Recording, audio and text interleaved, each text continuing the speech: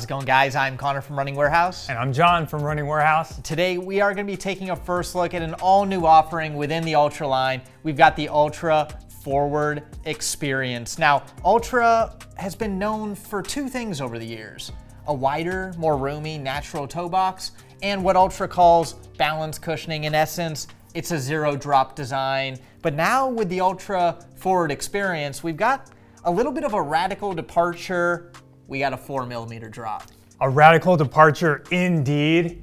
And it's got me wondering how Ultra loyalists are gonna respond to this shoe. Are they gonna be interested in that Ultra natural foot movement with some drop? And also, how are runners who have been a little intimidated by this brand going to respond to it as well? I found myself as somebody who would stay away from 0mm drops because of my training needs, putting a lot of miles in a week, and I just didn't really have the time to be able to work in a 0mm drop. But now with this offering, it seems to be more approachable for a wider network of runners, and I would be included in that. Yeah, you know, I think we're gonna see both of those types of runners try out this shoe, but it's worth noting it is a new model. It's gonna have its own tech, its own specs, and its own feel. And I think first on up, we'll start with the midsole. We've got a full-length compression molded EVA, runs from the forefoot to the heel. A decent amount of protection underfoot, but nothing too crazy. About 32 mils in the heel, 28 in the forefoot for a men's size 9. As we move on down to the outsole, you're gonna see a little bit of rubber in the forefoot and the heel, a lot of exposed midsole, and that's just gonna help keep weight down. Really not a lot of rubber here. Then finishing the shoe off with the upper, we've got a simple knit design, a little bit of cushioning in the heel for a nice comfortable heel fit.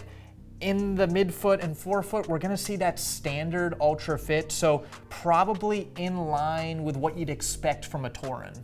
Yeah, and Connor, you said the shoe's gonna live by itself, and you're right about that. It is a unique offering. However, I couldn't help but notice some similarities it had to another Ultra shoe we've seen recently, which is the Via Olympus. So looking at the outsole, you notice this wider net base, as well as the outsole layout, very similar to that of the Via Olympus.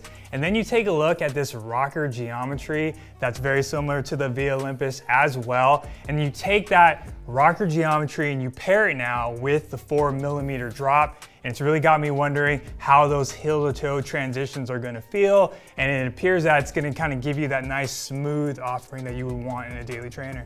Yeah, you know, that 4mm drop paired with the rocker geometry is really gonna set this shoe apart. And really, there's nothing in the Ultra line that's gonna feel quite like this shoe. It's also worth noting the price point. Coming in at $140, really good value, and it's gonna lie right in line with a lot of those other standard daily trainers on the market, and that's really what this shoe is. Reliable daily trainer. Like I said, not crazy high stack, but enough protection to go longer runs, easy days, recovery days, and feeling the weight of this shoe, pretty lightweight, about low 8 ounces for a men's 9, low 7 ounces for a women's 8, so it is gonna be light enough to potentially pick it up for some easier workouts. Right, yeah, I could see that.